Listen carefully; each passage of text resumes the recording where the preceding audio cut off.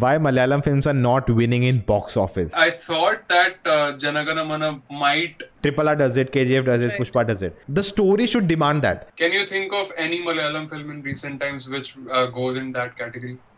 Phil Header. Why Malayalam films are not winning in box office? Right now, just because KGF or RRR or Pushpa did so well pan-India box office wise. First of all, these films can't even be compared because they are made on such a scale and the content is supposed to be more massy. And I think the majority films that come from Kerala don't just target mass. I think it's more content based than just what other industries do.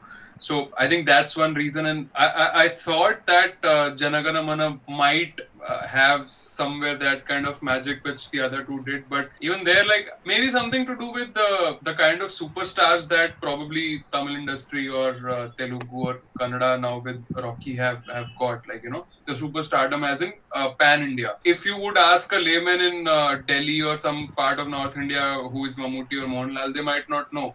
But right now they might know KGF or or Bahubali or even Rajamouli or anything. Until they reach that kind of, they have that kind of reach. I don't think they'll make that kind of box office money. No, it's also about. I feel marketing plays a huge role here. You need to pump in that kind of money to create a pan India presence. Janagana Mana, like I said. You said it had potential. I also feel it had the potential, but then it needs to be promoted in a very, very larger scale. You need that many screens also to do that collection. There was one show. The kind of content it had, I mean, it would have had a very polarizing views. Like, because RRR and KGF, they're just meant to be, just close your eyes and you are here to get entertained. But Janagana Mana and films like that make you think, and everybody doesn't want to watch that kind of films. Everybody just some people just want to get entertained. They want to watch these brainless stuff. In case of Janagana Mana, it's also because there's a lot of competition going on, so there's anyways less number of screens. But I feel like, see, the simple thing is that the moment you want to reach to more people, you have to cater to the lowest common denominator. You have to make a film which is accessible, understandable by like the basic people living in India. RRR does it, KGF does it, Pushpa does it, and films like Pushpa, KGF, it's not suddenly it happened. It has been going on. People love watching dubbed versions on YouTube and on TV. It has been going on. It's suddenly now transformed into theater because what Pushpa tried.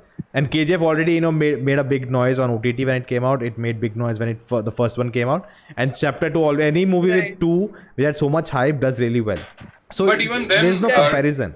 Even then, it's also important. You can't just show anything on the name of catering that lowest denominator, because that we saw with Beast, right? It just tanked because there was way too much stupidity and idiocy. It didn't tank, but okay.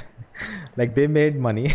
Yeah, it made money. Actually, it did make. But my point is that, see, even Beast, right? It was like a half-baked. You need to create that base. Yeah, half-baked effort. It was basically like at the end, it was a Tamil movie until 2 months before the release. So it's a pan-India film. So it doesn't work like that. You have to plan it advance. Like Rajamouli said, that he writes his script, sends it to the script writers for each language, takes the script back and modifies the dialogue so the lip sync matches in each language. How much effort is that?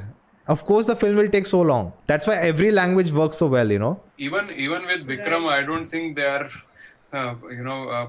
putting it out as a pan-India film. It's only people who are thinking like, okay, this might be that Tamil answer to KGF and RRR. But even with that trailer, I just felt that, this might be a blockbuster in Tamil Nadu, but outside of that, even in Kerala because of Fahad's presence, but still outside of that, how much people are excited about Vikram in North Belt as much as they were for RRR and KGF. But yeah, if you want to reach, as I said again, if you want to reach the biggest audience possible, you have to make a film which that audience understand, right?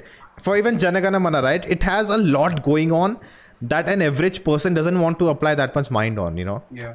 That's what I made a video before also, that the audience is so up to the standard where people in Kerala can make these films and they'll be appreciated. There are films like that. If you show normal people, like, are boring, what is this? I just want entertainment. I want to put my mind off. already everything is going, haywire around me. And to just freeze my mind, and that's what I want to watch. And I want to watch it again and again. That's why KGF, people are just watching it like 5-6 times. RRR people are, I watched RRR 3 times. So it's like so engaging, to be transported to somewhere else. And you have to, the story should demand that. So, don't have a story and, put it on that, oh, now I'll put these things so everyone enjoys it. It doesn't work like that. Can you think of any Malayalam film in recent times which goes in that category? I think Marakkar had that appeal, but again, it just maybe, it could have been pitched a better way. It was okay. I think story-wise also it was okay. But if they had pitched it in a better sense, it would have done. I think Saira also had the same feeling with Saira and Marakkar. Both had that big vision. But it was how you pitch the movie and how it's understandable by common people. Like in Marakkar, there's a lot of things which, as a non-Keralite, I don't understand really well. The geography, the dynamics. So I think that doesn't work in its favor. But yeah, it's okay. Yeah, I feel the dialogues need to be more simplistic in that way. Even though Marakkar had that pan-India feel, still I would say that in terms of the dialogues and all, there was a lot of it that, okay, you had to concentrate that, otherwise you'll miss the connections. Like Bansali films, right? Even Bajirao, if you don't know about Maratha Empire and all of it doesn't matter. His focus is on the love story and what he has to do as extending his empire.